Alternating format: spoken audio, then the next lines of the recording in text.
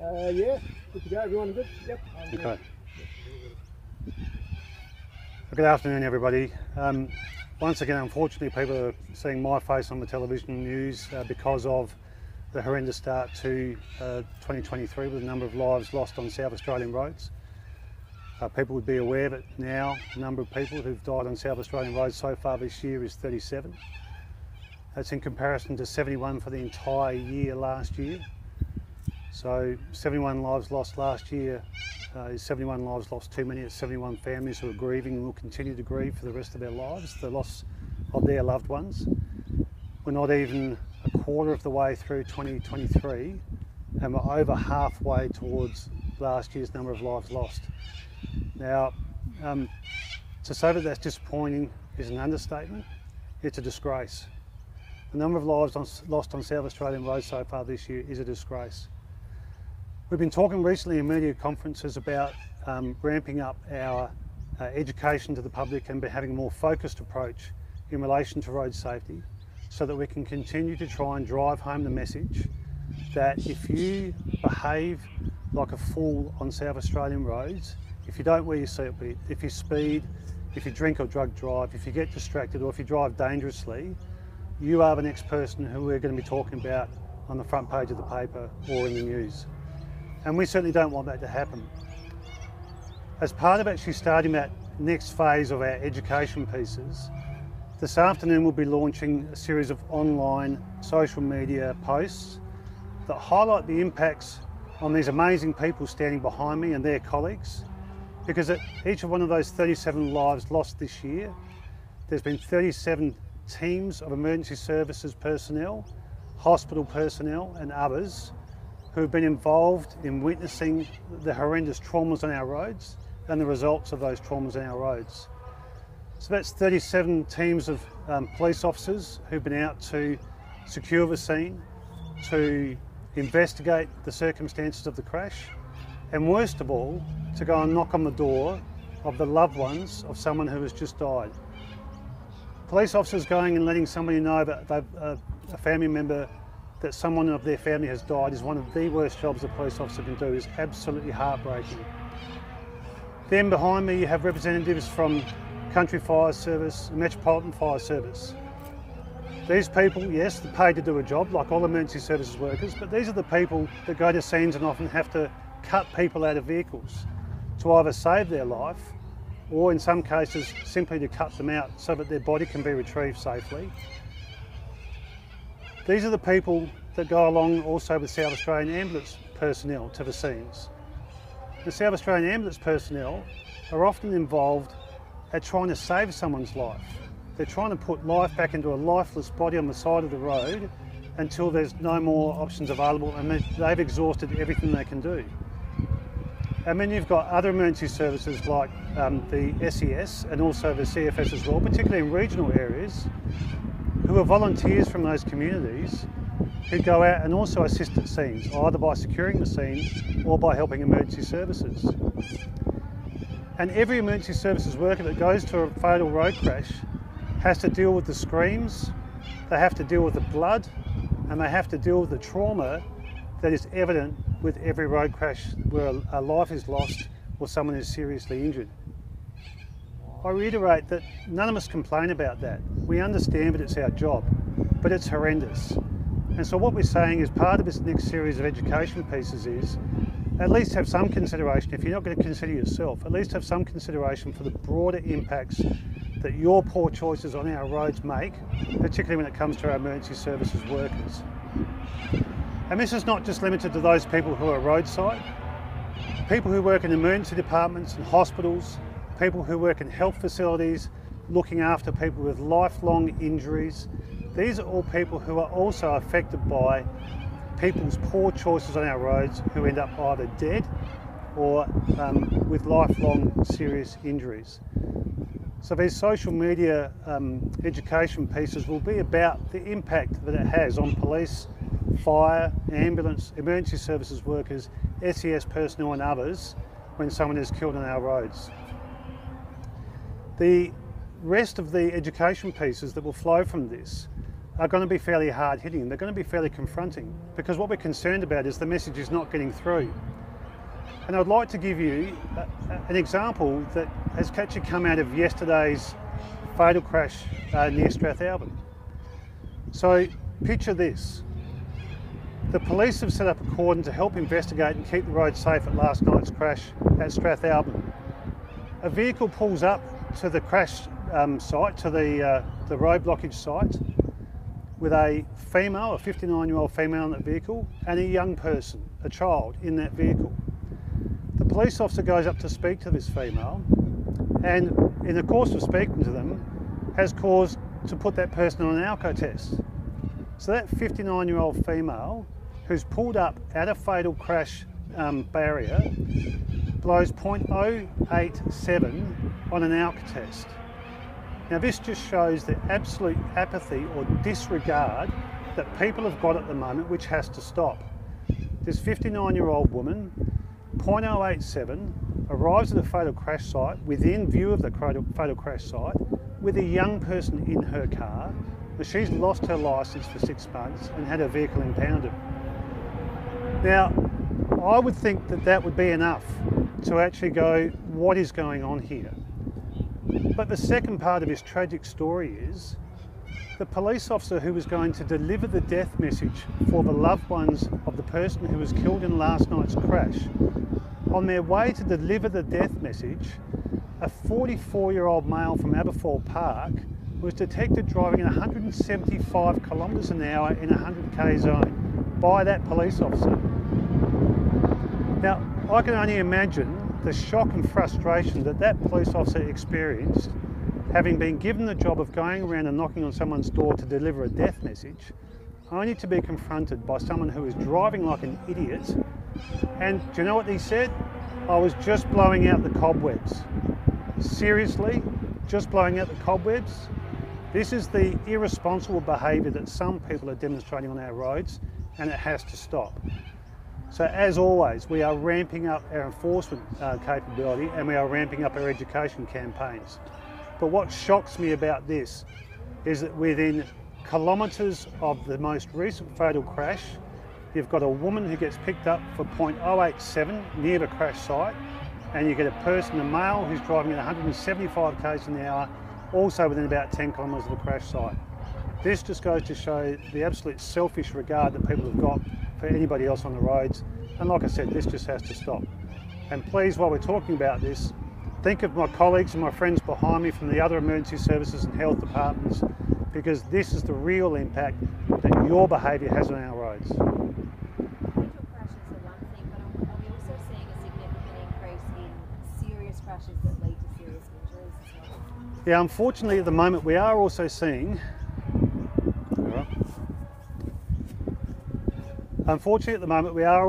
a slight increase in the number of serious injury crashes as well. So what this means for us is that there's sometimes inches or seconds between the difference between having a lifelong injury or being killed in our roads. And when both measures are up, what that means to us is that the public is not necessarily getting the message. And certainly this is a multifaceted issue that we face here. This is not just about police education and police enforcement. We certainly play a significant part in pulling our weight in this regard. But what it does show is that everybody actually has to take responsibility for their actions on our roads. The age group that's had the biggest jump in fatalities between last year and this year is the 40 to 49-year-olds. That's up 500%. Do you know why that is? The problem with the age group that's up the most between the 40 to 49-year-olds is that they're actually not alone. These are generally people who have grown up with tighter road safety legislation around drink driving and those types of things. They're generally people who don't and haven't taken as many risks in the past. So no, I don't actually have the figures as to exactly the cause or the contributing factors to the crashes that those people have been involved in. But what we are seeing again is the number of lives lost on regional roads outpaces the lives lost on metropolitan roads by a long way. It's still around over 70% of the regions of lives being lost on our roads, and that certainly still remains true, but at least 2 in 3 people are country people that die on country roads. And if 3 times more likely to crashes this year die in the daytime, do you think there's a perception Look, I think that one of the main issues I suspect is part of this course is that people just don't think it's going to happen to them. You know, if I actually pointed out to every single person standing around me today and asked you if you actually use your mobile phone whilst you've been driving, or whether you crept over the speed limit a little bit, I'd hazard to guess that the vast majority of you would have done that. And this is part of the problem. I also worry that people are getting distracted and concerned about what's going on in their life, and that is potentially impacting their concentration when they're actually on the road. And whilst that may be a little bit understandable, we all have worries and concerns from certain times, when you hop behind a wheel, it's a 1-ton bullet. It's going to kill someone at any particular point in time if you don't use it wisely, if you don't drive properly. So these are some of the things that we're trying to unravel, we're trying to grapple here. And certainly the focus of the beginning of this new phase of our education campaigns, which includes focusing on the emergency services workers and the impacts upon them, will roll over into a new campaign relating to motorcycles, which will be released next month, and so on and so forth. But particularly into the Easter long weekend, we'll be becoming more blunt, we'll be becoming more graphic, because we really just want to get the message through to people that you may not think it's going to happen to you, but just ask someone who's lost a loved one either this year or in the years preceding, because it lasts forever. What are you hoping that the mock crash site at Port Wakefield achieves? So there is a mock crash site at Port Wakefield, which has been established now and is in the lead up to the Easter weekend. We do know that a lot of people do travel to the regions on the Easter long weekend, and it is a good opportunity for us to reinforce that message. We're hoping that by having a visible sign, such as a wrecked vehicle on the side of the road in the township of Port Wakefield, where the speed limit is lower and it is the safest place to do it, gives us an opportunity to remind people who might be halfway through their journey for that long weekend, or indeed over these next couple of weeks, to reset, refocus, and make sure that they make the rest of their journey safely. Do you think there's been enough of a focus on road safety messaging in campaigns over the past few years that potentially should rise? Look, I think if you just have to look at the number of road safety campaigns, the number of new road safety campaigns that has been rolled out over the last couple of years, the confusing thing, or I guess the baffling thing here, is that last year we had the lowest number of lives lost on South Australian roads since records began. And not much has changed in terms of the education piece that we're putting out, not much has changed in terms of the enforcement piece. We're still out there doing as much proactive policing that we can do.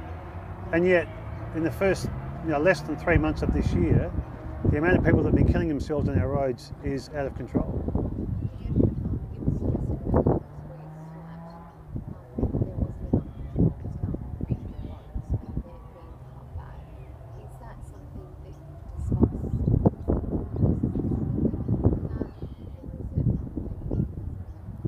Yeah, so there hasn't been any cutback in regional patrols, and there hasn't been any cutback in the highway patrols, which are based in the regions.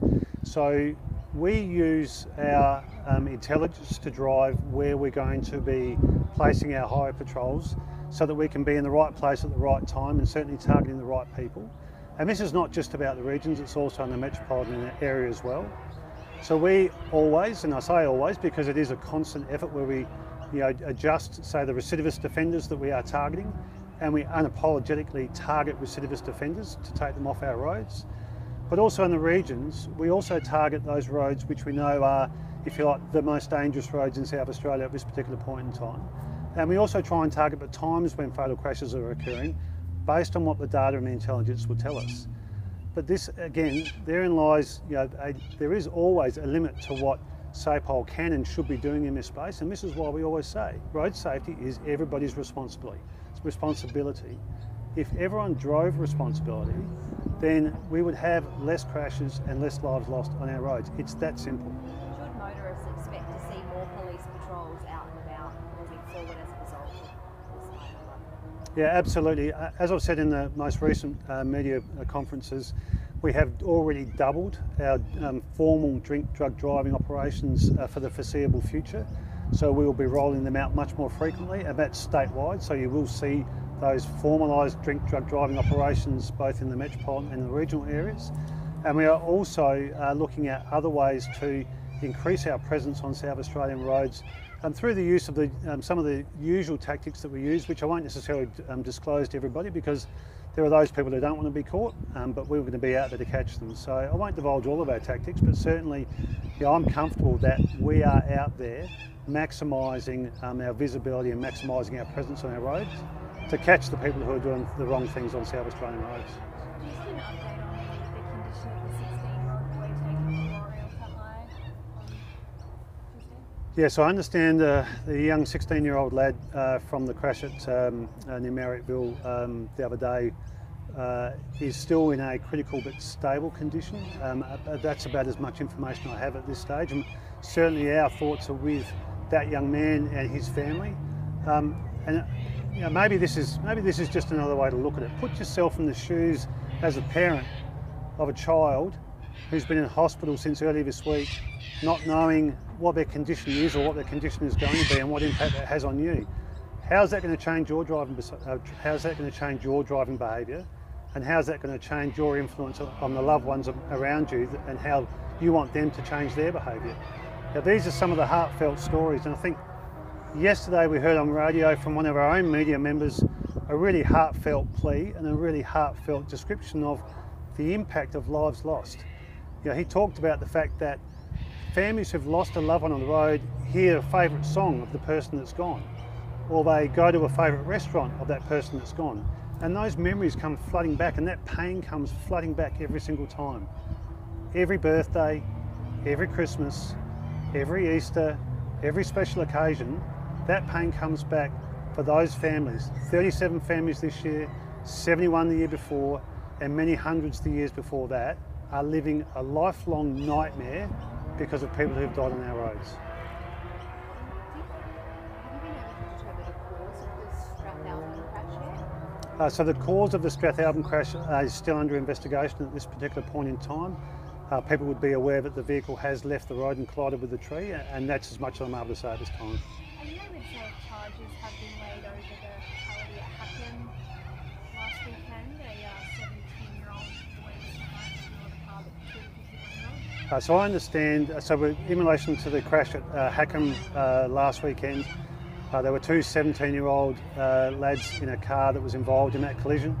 My understanding is that both of those people are still in hospital and still undergoing treatment, and I believe that SAPOL is still waiting to speak to particularly the driver of that vehicle. There was a pursuit as well in the southern suburbs last night. Are you able to just comment on the dangers of that kind of behaviour, not only for other motorists and themselves, but your officers as well? Yes, so there was a pursuit in the southern suburbs last night, which has already been out in the media.